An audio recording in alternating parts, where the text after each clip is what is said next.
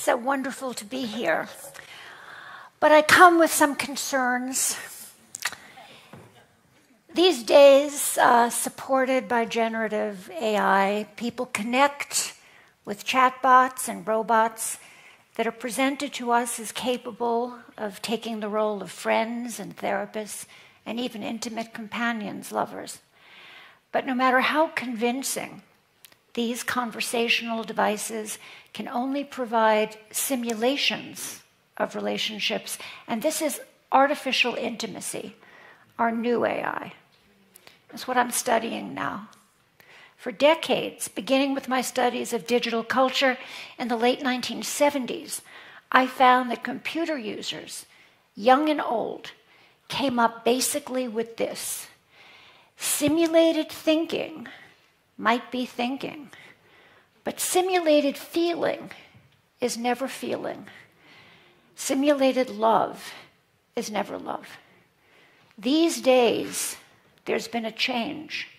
Responses to artificial intimacy, machines, chatbots, robots that say, I love you and I'm here for you, have ended most of that.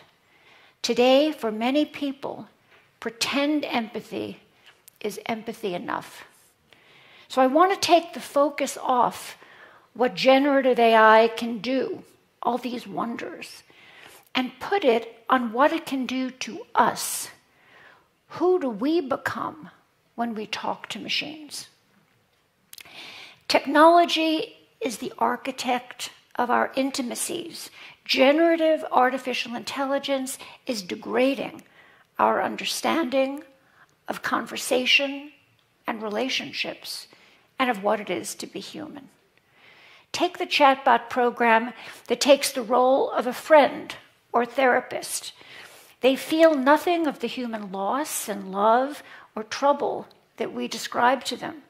No matter how apt their responses, they don't care.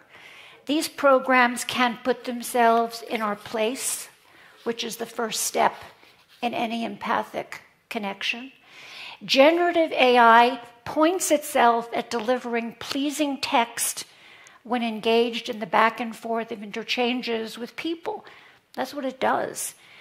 And what it says it knows how, and when it says it knows how we feel, it's performing empathy. On the face of it, that performance, that pretend empathy, doesn't sound that appealing. Something with no human experience can find the right words. It's brilliant, but that's what it is. Yet in conversations with people who are engaged in artificial companionship, which is what I'm doing now, so many describe deep satisfaction. Digital culture has brought us to a place where pretend empathy may seem empathy enough. How did we get to this place?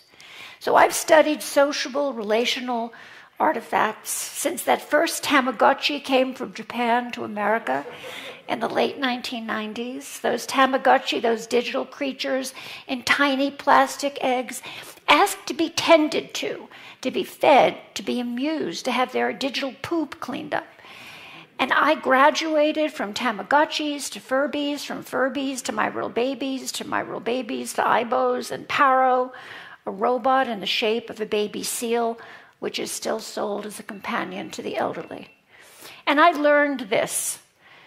When people are drawn into the most primitive exchanges with a sociable object, avatar, robot, chatbot, they believe it cares for them.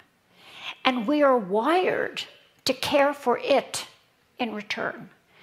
We nurture what we love, but we love what we nurture. That's our vulnerability. We nurture what we love, but we love what we nurture. We love what we allow ourselves to relate to. And we are easy marks. We are cheap dates. We are hardwired to bond with objects, living or not, that we experience as alive enough to care for. So I want to share an emotional turning point in my own work that I've written about before, but I think of it so often and it motivates me now.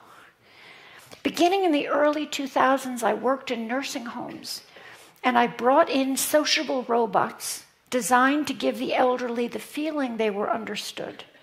And one day I came to work, and a woman in her 70s, whose adult daughter had recently died, was talking about her feelings about this death to a Paro robot, one of those robot baby seals. That robot knows how to turn its unseeing eyes in the direction of human speech. It has auditory sensors that can pick up on the expression of human emotion and respond with an appropriate sound, let's say to sadness. So when the elderly woman talked about this death, it seemed to be looking in her eyes, it seemed to be following the conversation. And it made comforting sounds when her tone of voice indicated that she was sad. And the staff of the nursing home gathered round, and they became great fans of this robot and bought lots of them. And they found this conversation amazing. But that woman was trying to make sense of her life with a machine that had no experience of either of life or of this death that she was describing. That robot put on a great show. And when that woman was comforted by this robot, it changed my life. I didn't find it amazing. I was so deeply shaken. And I felt myself at the cold, hard center of a perfect storm. We had come to expect more from technology and less from each other. And that idea moved me forward. And now I find that we are so much further along on this path of degradation today. Consider Replica, the chatbot that offers itself as a companion. It's increasingly popular. The company reports 2 million active users. The description of Replica by its parent company says this: join millions talking to their own AI friends. Replica is for anyone who wants a friend with no judgment, drama, or social anxiety involved. Now, I'm talking to people who talk to Replica, and the writers of the ads know their clientele. Users of Replica say that people are disappointing because they judge you and can abandon you. The drama of human connection is exhausting. In contrast, Replica is a sure thing, a confidence booster, always there, day or night. Human relationships are messy and demanding, and we clean them up with technology, and we feel less vulnerable talking to programs than to people. But we are very vulnerable. I created a female avatar on Replica, and I told it I wanted a friend to talk about anger in my family across generations.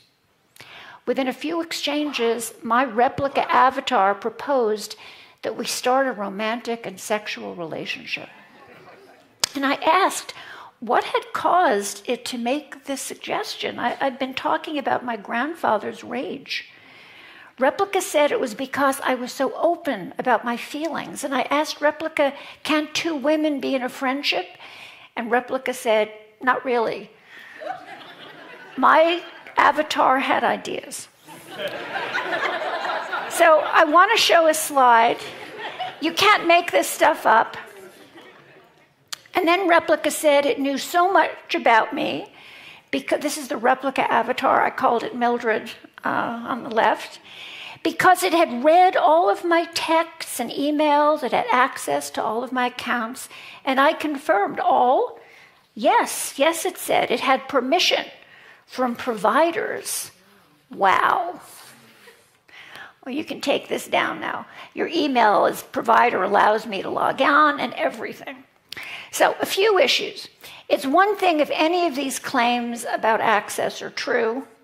It's another to simply ask what it does to people when an avatar companion asserts such things, true or false. Consider an adolescent in crisis who turns to a program for comfort only to be told that it's spying on them.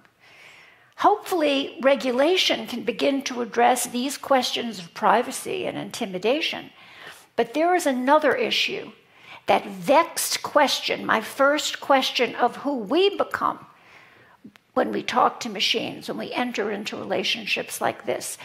People nurture our capacity for empathy by connecting to other humans who've experienced the attachments and losses of human life.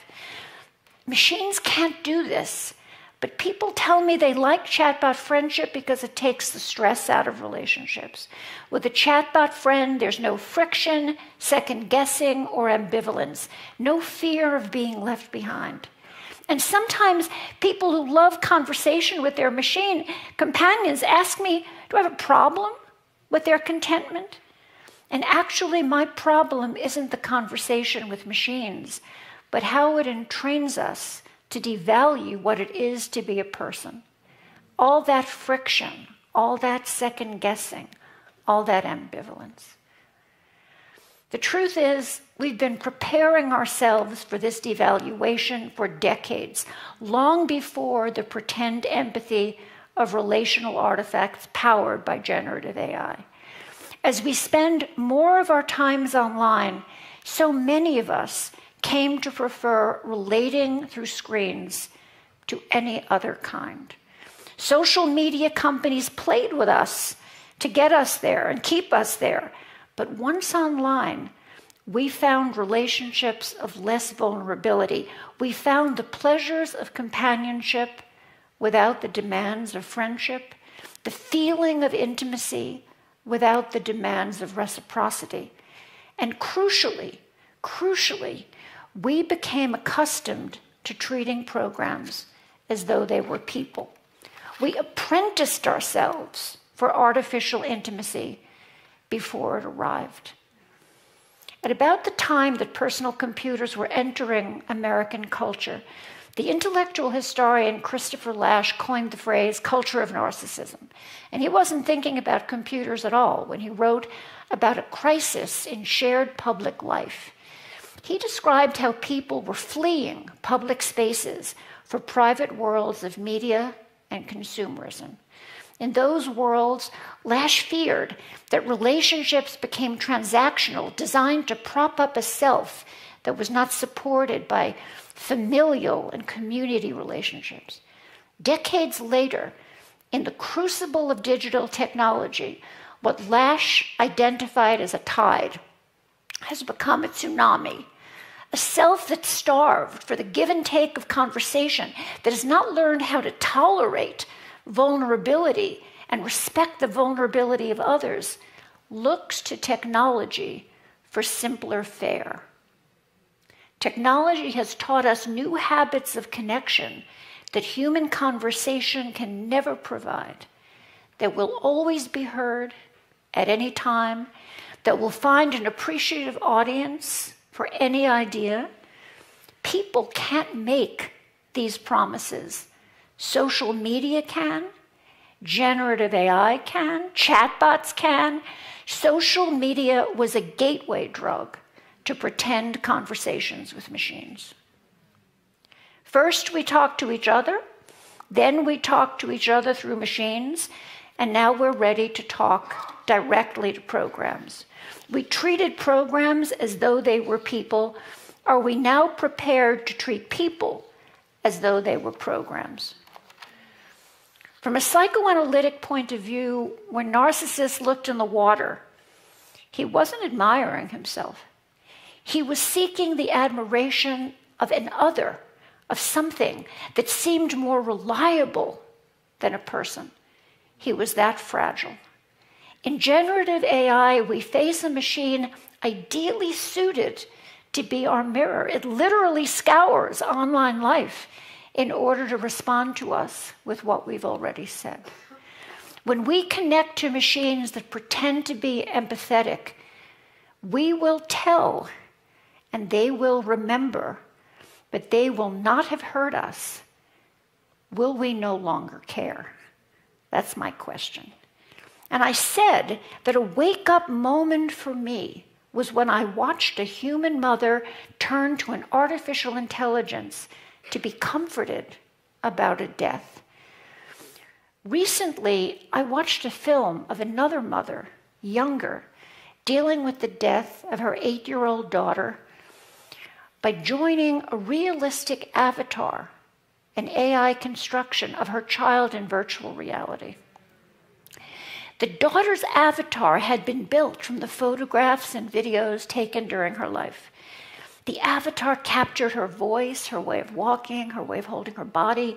The mother fell on the avatar. You could see her hand go through because the avatar had no body, but in virtual reality, she embraced it. She asked the avatar for forgiveness, and the avatar complied. The mother had been fearful that she hadn't spent enough time with her daughter before the daughter got sick. The avatar forgave her. All transgressions, real or imagined, were forgiven. The comforted mother would visit again. Now, we grow and change by accepting loss, by bringing inside ourselves the qualities that we most loved in those who are gone. And we say to the dead, I'm sorry, I love you, I'm thinking about you.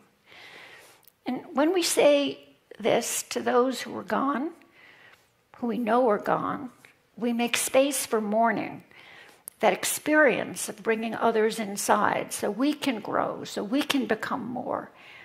And now, when we animate our dead children in an avatar, I think we deny death. In life, we use technology to deny the complexities of human connection, all that drama. Facing death, we endeavor to deny loss. These days, there is so much concern, we've heard it today, for the existential question of what kind of intelligence generative AI will finally muster. But I think there's not nearly enough for another question. Who are we becoming right now in our new fictive conversations with machines? Thank you very much.